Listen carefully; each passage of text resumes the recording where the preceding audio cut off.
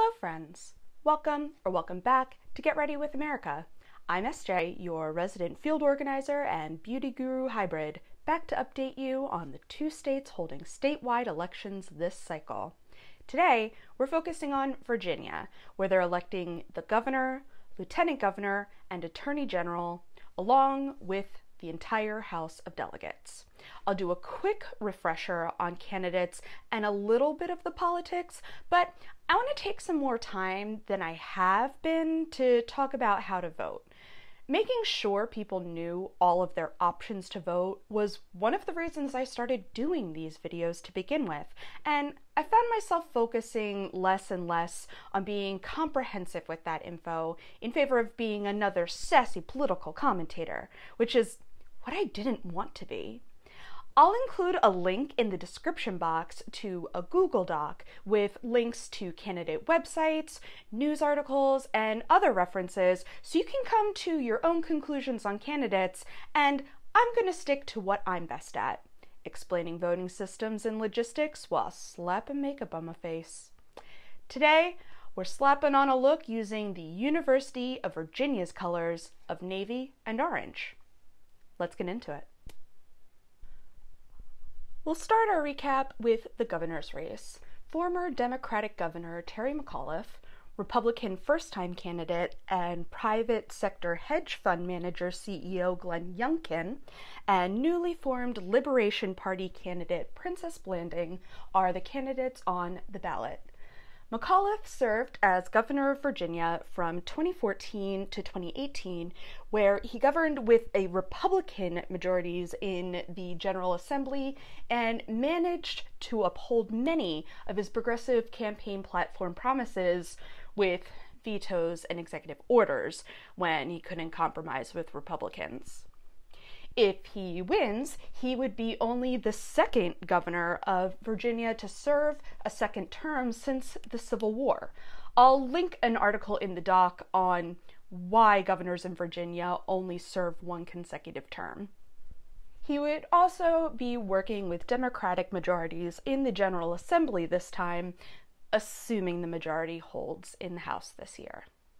Youngkin won the Republican nomination in June with a very careful strategy, attracting Trump supporters by taking on some of his talking points, most notably that the 2020 election was fraudulent, but also not dipping in too deep that he alienated moderate Republicans. He continues to straddle that line now to attract independent voters, but still hold on to the base that he needs.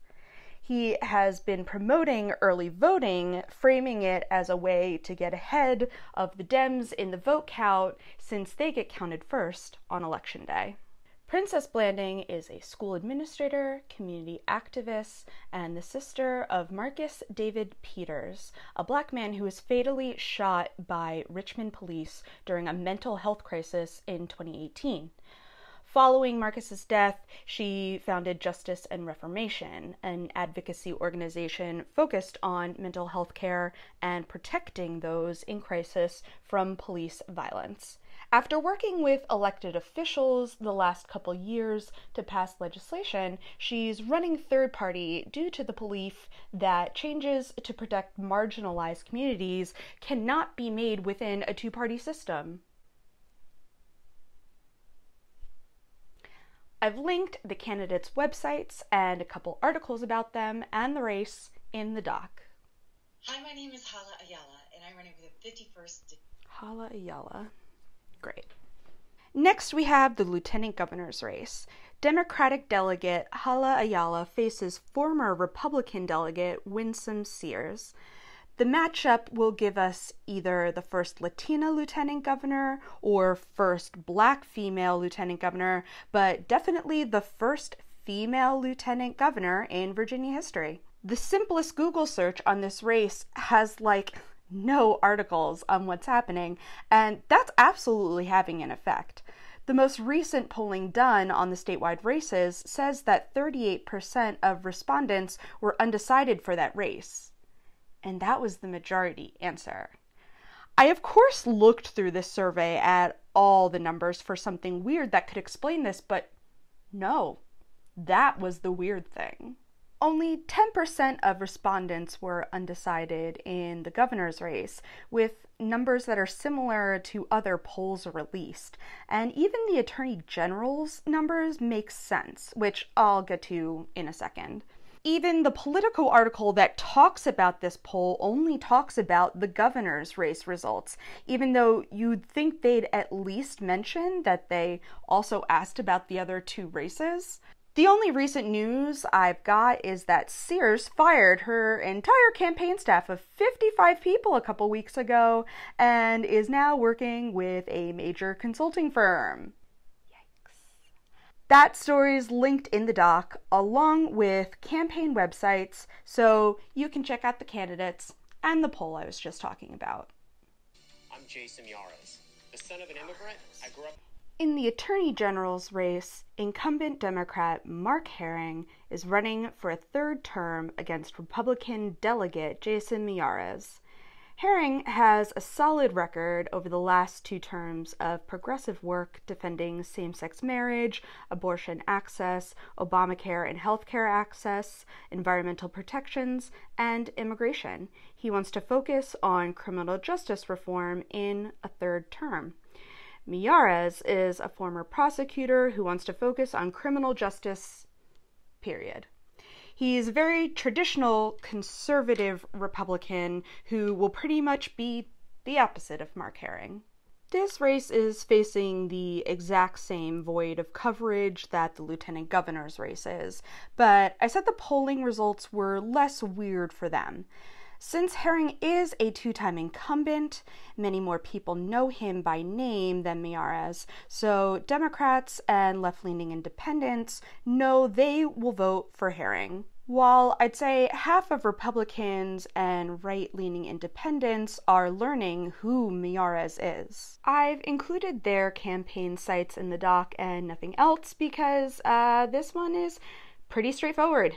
2 well-disciplined candidates on completely opposite sides of the spectrum, so they're basically at the mercy of their gubernatorial running mates, bringing in the most voters that vote all the way down the ticket.